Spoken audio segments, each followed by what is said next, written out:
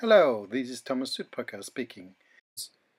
How do we get sensor data into the IoT Cloud and use it in Bluemix? How to handle and store the incoming data, and how to use Bluemix services and provide the information we got over a web page and a mobile device. First of all, we have a sensor. The sensor is the point of interest, and here our sensor provides temperature data. The temperature data is sent via Bluetooth to an app on a mobile device. These apps utilize the MQTT API to send the data to the IoT Cloud in the Internet. The IoT Cloud provides the actual information with the temperature which is provided by the app on the mobile device.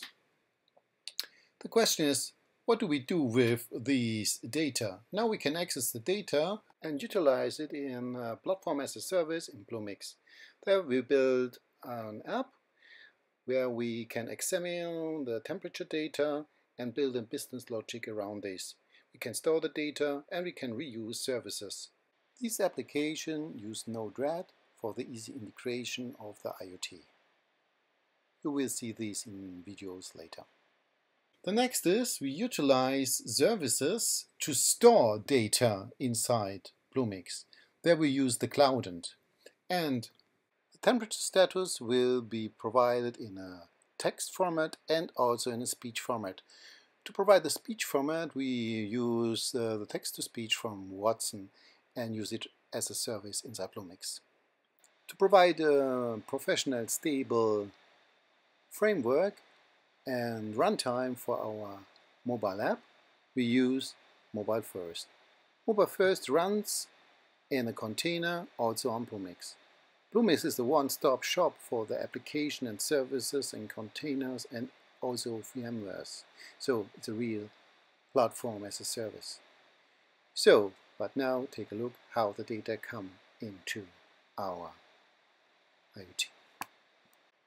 With a mobile device, we connect directly to the sensor. Therefore, we use the Bluetooth connection. The sensor will provide the data, and the app of the vendor utilize the MQTT API and will send to the IoT Cloud to provide the data directly to Bluemix IoT. This is the temperature sensor, and that's the app. We can observe the temperature on the app, so it's changing. And all the data is directly sent to the IoT on Bluemix.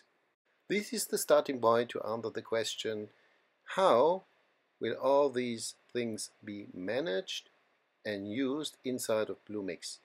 Here you can see this is the sample application which is created to handle the data from the sensor and store the data, and maybe also use some other services like text-to-speech.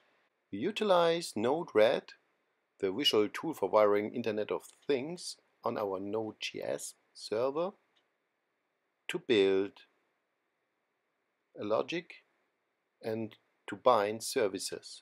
Here, this is our input from our Internet of Things. Therefore, we used one of these nodes.